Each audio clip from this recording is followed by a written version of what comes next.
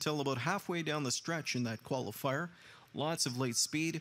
Sylvain Filion turned down Miss Poppycock, number 7, to stick with 3. Marley B, she's the choice of many, 3 to 5. Second on the board right now at 5 to 1. Co-second choices, in fact, are 6 Scarlet Starlet, along with number 8 Mockaway. It's post time for the 10th race. Here they come. They're off and pacing. Scarlet Starlet first call off the wings as she rushes out to grab that early racetrack. Second away came Marley B, powering up into third. From the outside, Mockaway. Back there, fourth, Flying Topless. Off the speed from fifth, tracks along Modern Image.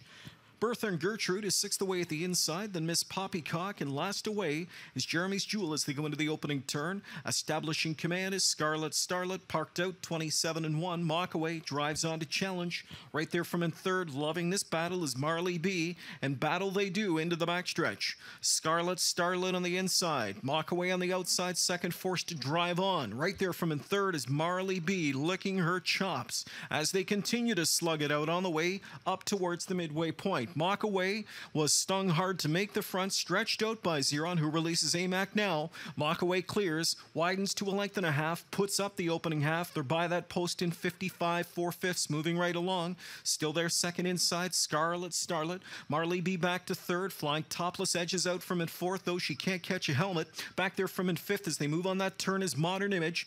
Backfield getting held up by Flying Topless as she pulled and failed to advance. 3 wide to try and get up and around her is Bertha and Gertrude. Shooting through at the inside goes Jeremy's Jewel.